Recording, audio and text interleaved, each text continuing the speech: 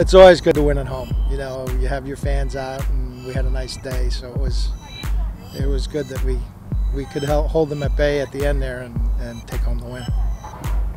Especially Danielle Demarco when she was up with bases loaded and had a 3-2 count, and she fouled off a couple of pitches and then drilled a double. You know, that was a really good at bat. I thought we had some pretty good at bats. The pitcher's a little different than what we've been seeing. She had a lot of off speed.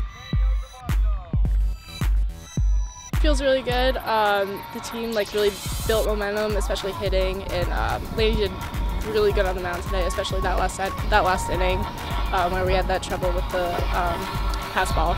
She brought up a little dirt with her glove, so the first base umpire thought it hit the ground, and when they appealed it, he said that the ball hit the ground, and so that's why she got the base.